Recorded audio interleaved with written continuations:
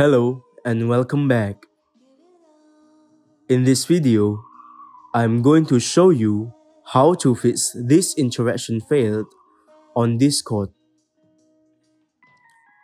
You can encounter this issue if there are server or network problem. And also sometimes it could happen if your Discord is outdated.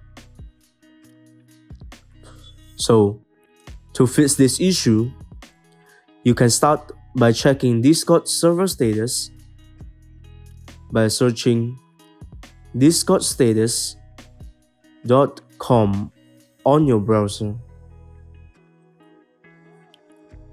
If everything is good, then all of this should be operational. You can try restarting your Discord and network connection. Try unplugging your router or modem.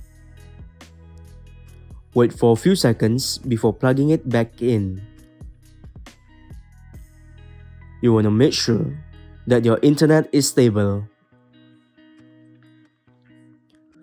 If your Discord client is outdated, you can try updating it. Usually, Discord will automatically update itself when launched. So, what you can do is just restart your Discord. That's all for today, and thank you for watching. Bye.